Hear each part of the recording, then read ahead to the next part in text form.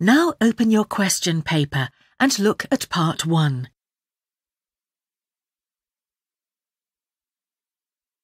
You will hear 3 different extracts. For questions 1 to 6, choose the answer A, B or C, which fits best according to what you hear. There are 2 questions for each extract. Extract 1.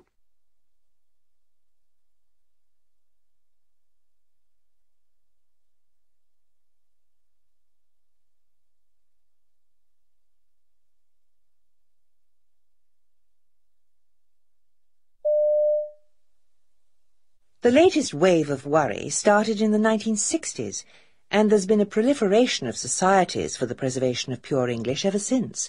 And you know, when all else fails, when they've got nowhere with teachers and public figures and so on, these people would write to us. And I drew the short straw of having to deal with all those letters complaining about the language. These range from those drawing our attention to our own piddling misprints, to those vilifying the general use of vogue words such as ongoing or scenario or whatever in the media, and those cataloguing the alleged mispronunciation of newsreaders. This latter being a real obsession with some of the most persistent correspondents.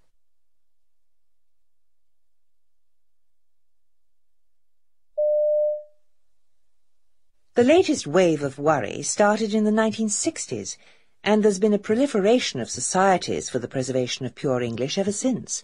And you know, when all else fails, when they've got nowhere with teachers and public figures and so on, these people would write to us. And I drew the short straw of having to deal with all those letters complaining about the language. These range from those drawing our attention to our own piddling misprints, to those vilifying the general use of vogue words such as ongoing or scenario or whatever in the media, and those cataloguing the alleged mispronunciation of newsreaders. This latter being a real obsession with some of the most persistent correspondents. Extract 2.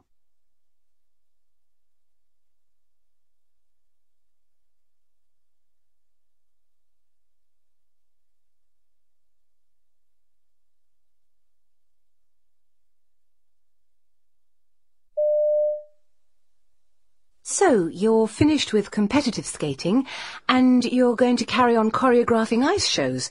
What else? Well, I'm only 42, full of energy. And I hear you've taken to the boards. I love the stage. There's something about the immediacy of being on stage with an audience that's 10 metres away from you as opposed to the distance in an ice arena.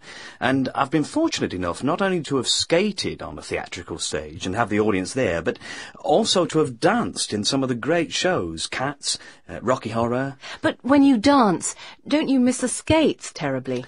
I don't miss the skates, but in rehearsals it did take some getting used to. In ice skating you take a few steps and you've travelled 20 metres at high speed. I was 10-pin bowling with the rest of the cast. I was making my steps and banging into other people. Then I realised you can do all this great choreography and move nowhere.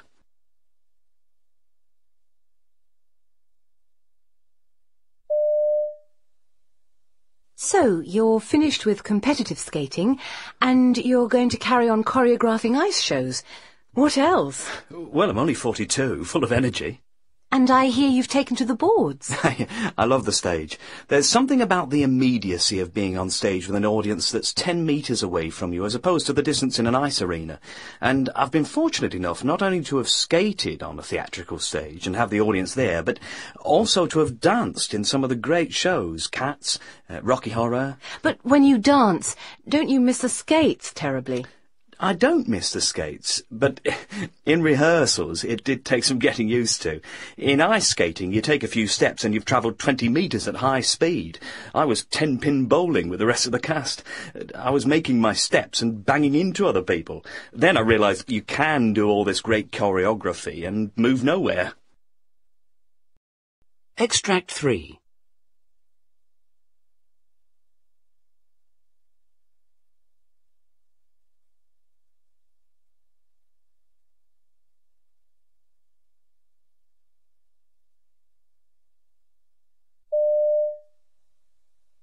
I thought the film was rather limp and morose, a rather low-powered film, and unfortunately not a very good adaptation of the novel.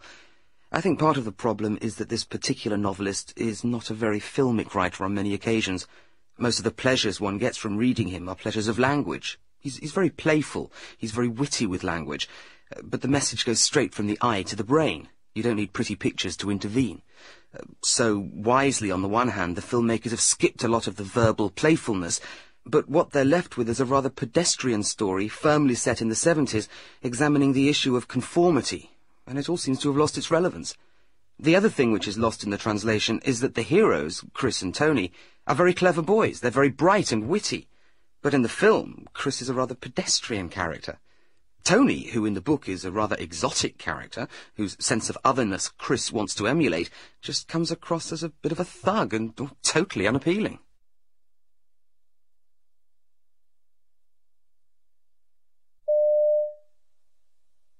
I thought the film was rather limp and morose, a rather low-powered film, and unfortunately not a very good adaptation of the novel. I think part of the problem is that this particular novelist is not a very filmic writer on many occasions. Most of the pleasures one gets from reading him are pleasures of language. He's very playful, he's very witty with language, but the message goes straight from the eye to the brain. You don't need pretty pictures to intervene.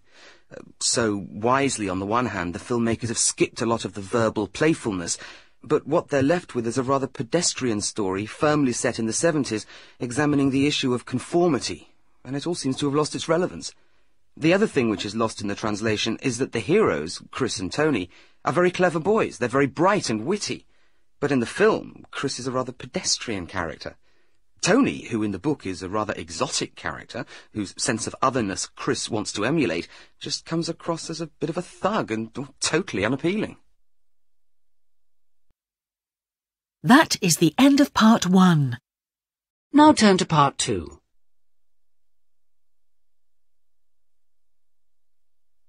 You'll hear a talk given by a naturalist who's interested in a type of insect called the damselfly. For questions 7 to 15, complete the sentences with a word or short phrase. You now have 45 seconds in which to look at part 2.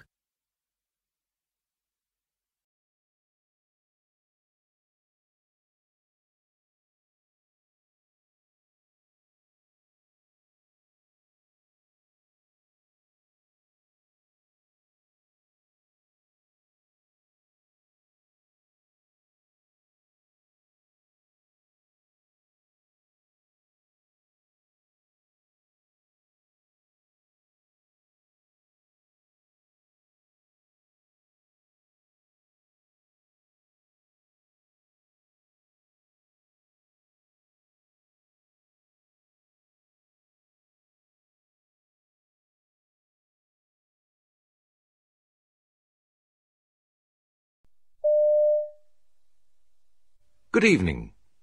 Now, you may think that looking into the murky depths of a muddy pond doesn't sound much like fun. But I have many happy childhood memories of doing just that as I went hunting for the insects that have always fascinated me. For it is in surroundings like these that you can find one of the fastest and oldest species of insect in the world, the dragonfly, and its elusive but beautiful smaller cousin, the damselfly. The speed of these insects is estimated to vary from 35 to 60 miles per hour, and fossilized remains show them to have been in existence 300 million years ago. But apart from that, relatively little is known about these creatures, particularly the damselfly, the abundance and distribution of which in Britain can only be guessed at. What is known is that changes to the rural landscape have been affecting the population of these charming creatures over recent decades. Developments such as land drainage and the filling in of ponds have certainly taken their toll, but exactly how much is difficult to assess. And this is where you come in, because conservation organizations desperately need your help in locating the remaining damselfly habitats. So, how do you go about this? Well, first of all, when you make what you think is a sighting of a damselfly, it is necessary to make a positive identification. The insect is similar to its close relation, the dragonfly, but differs in several respects. Firstly, the dragonfly has a rapid, strong flight, while its damsel cousin is delicate, with frail wings, and is therefore relatively weak in flight. Secondly, you should try to observe the insect when it is at rest. When the dragonfly is not flying, its wings are held out at right angles to its body. This is in direct contrast to the damselfly, which holds its wings over its body, so that they are touching each other, rather like a butterfly. I would like to emphasize that this is a stronger distinguishing feature than, say, the eyes or body. As regards colouring, damselflies can be blue, red, or green, but these are not ordinary colours. There's nothing muted about them. They're vivid, and they sparkle in the sunlight like jewels, as the insects dart about from place to place. And some of them have names that reflect this: the emerald damselfly and the azure damselfly, both of which may be spotted locally. It is, however, the more prosaically named blue-tailed damselfly that is actually the most frequently sighted in the region. Whilst others you might see include the common blue damselfly, which is not as common as its name suggests, and the large red damselfly, which is thought almost to have died out locally. And so, if you should get a sighting of that one, we'd certainly be interested in hearing about it. Now, where and when to look for them? Well, not surprisingly, the summer months are best, from May onwards, but not much after August. It is a relatively short season, and you need to be looking in areas where there is water. Although you may find them in gardens, especially near slow-moving streams, damselflies really thrive in the vegetation that's found in and around still water. It's here that they find the smaller, flying insects which are their prey, and it's also here that they lay their eggs below the surface of the water. In terms of the best time of day, avoid the afternoon and evenings because these insects are definitely early risers. The ideal time to catch up with them is soon after dawn. And so please, if you see damselflies, and if you find them as captivating as I do, then please don't just walk away and forget them. The Conservation Trust is keen to produce a survey of the remaining sites that provide a habitat, and so put pressure on the authorities to preserve them for future generations. So do let them know what you see and where you see it.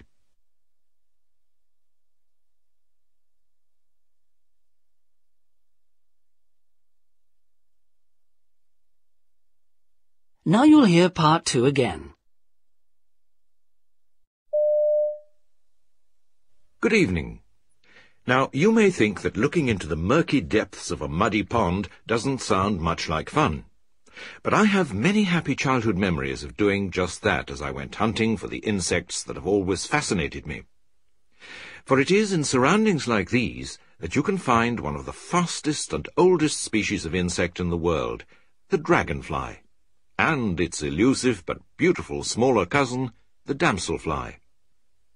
The speed of these insects is estimated to vary from 35 to 60 miles per hour, and fossilized remains show them to have been in existence 300 million years ago. But apart from that, relatively little is known about these creatures, particularly the damselfly, the abundance and distribution of which in Britain can only be guessed at. What is known is that changes to the rural landscape have been affecting the population of these charming creatures over recent decades. Developments such as land drainage and the filling in of ponds have certainly taken their toll, but exactly how much is difficult to assess. And this is where you come in, because conservation organizations desperately need your help in locating the remaining damselfly habitats. So, how do you go about this? Well, first of all, when you make what you think is a sighting of a damselfly, it is necessary to make a positive identification. The insect is similar to its close relation, the dragonfly, but differs in several respects. Firstly, the dragonfly has a rapid, strong flight, while its damsel cousin is delicate, with frail wings, and is therefore relatively weak in flight. Secondly, you should try to observe the insect when it is at rest. When the dragonfly is not flying, its wings are held out at right angles to its body.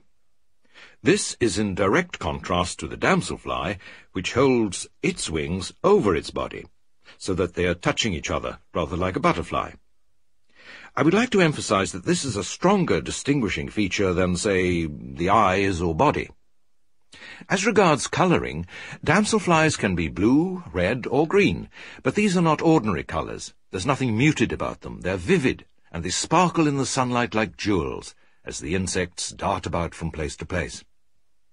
And some of them have names that reflect this. The emerald damselfly and the azure damselfly, both of which may be spotted locally. It is, however, the more prosaically named blue-tailed damselfly that is actually the most frequently sighted in the region. Whilst others you might see include the common blue damselfly, which is not as common as its name suggests, and the large red damselfly, which is thought almost to have died out locally. And so, if you should get a sighting of that one, we'd certainly be interested in hearing about it. Now, where and when to look for them? Well, not surprisingly, the summer months are best, from May onwards, but not much after August. It is a relatively short season, and you need to be looking in areas where there is water. Although you may find them in gardens, especially near slow-moving streams, damselflies really thrive in the vegetation that's found in and around still water. It's here that they find the smaller, flying insects which are their prey, and it's also here that they lay their eggs below the surface of the water. In terms of the best time of day, avoid the afternoon and evenings because these insects are definitely early risers. The ideal time to catch up with them is soon after dawn. And so please, if you see damselflies, and if you find them as captivating as I do, then please don't just walk away and forget them. The Conservation Trust is keen to produce a survey of the remaining sites that provide a habitat, and so put pressure on the authorities to preserve them for future generations. So do let them know what you see and where you see it.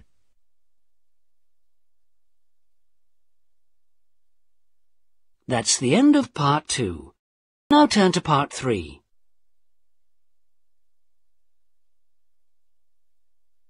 You'll hear a radio interview with the artist Madeleine Knoll. For questions 16 to 20, choose the answer A, B, C or D, which fits best according to what you hear. You now have 1 minute in which to look at part 3.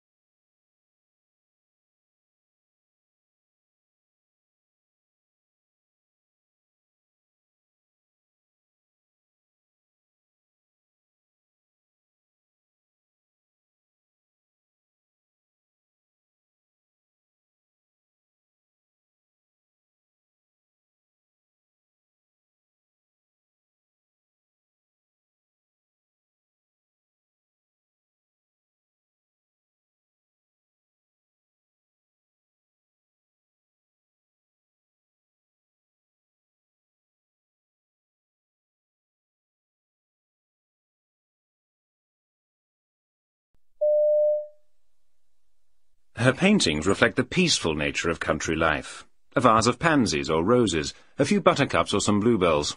A new book, The Art of Madeleine Knowles, has been published this week to coincide with her 75th birthday, and she currently has exhibitions in London and Cardiff.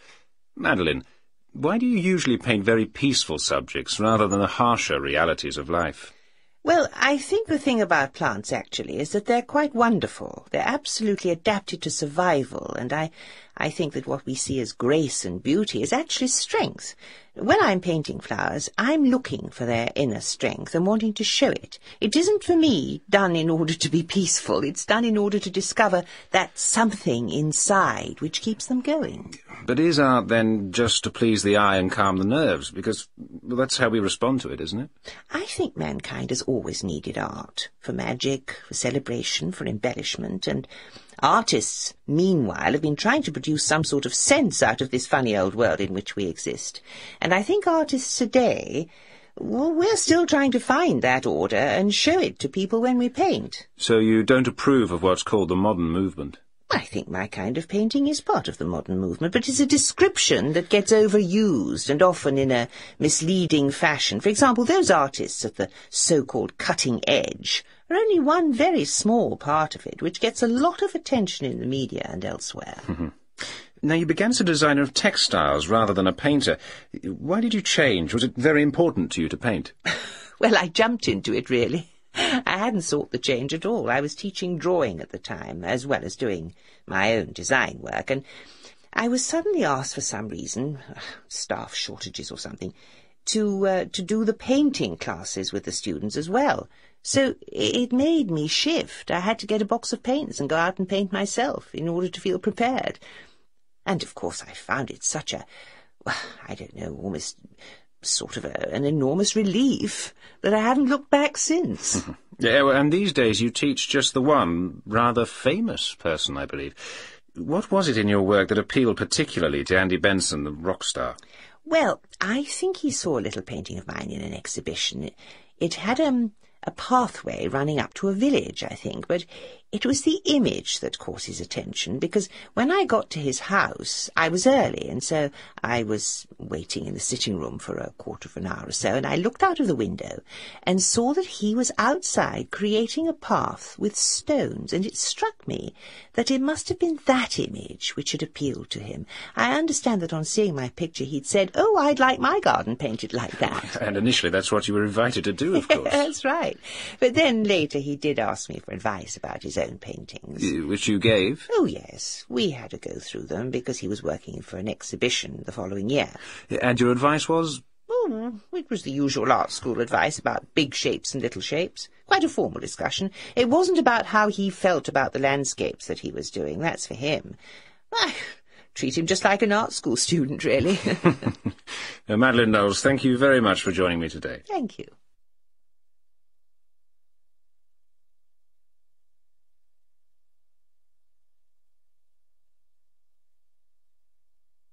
Now you'll hear part 3 again.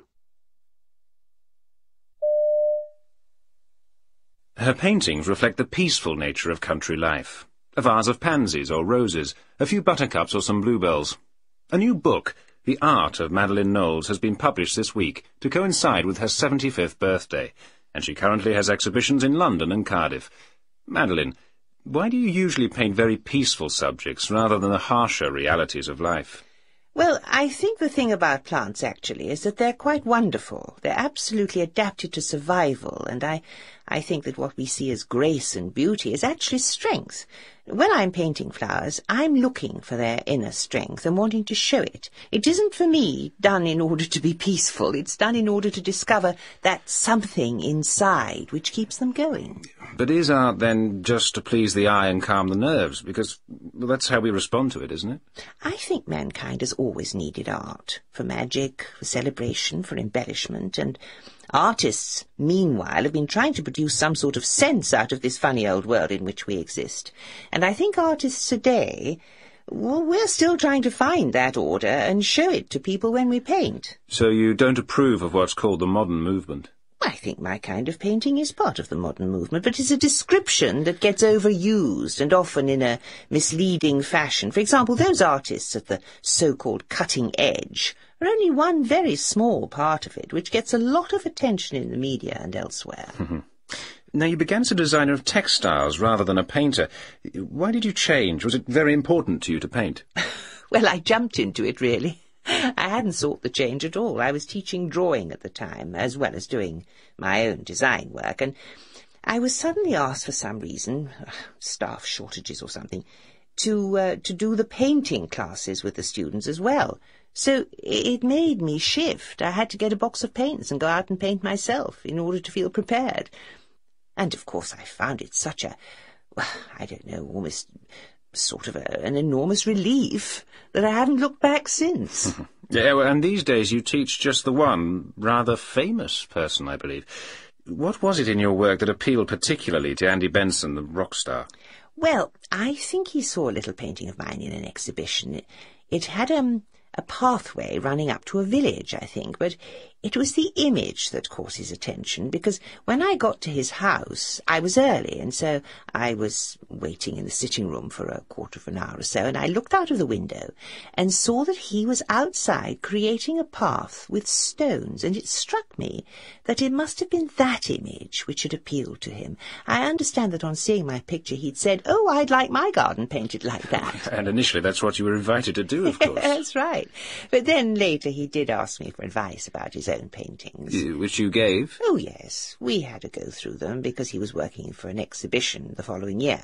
And your advice was? Oh, it was the usual art school advice about big shapes and little shapes. Quite a formal discussion. It wasn't about how he felt about the landscapes that he was doing. That's for him. I treat him just like an art school student, really. Madeline Knowles, thank you very much for joining me today. Thank you.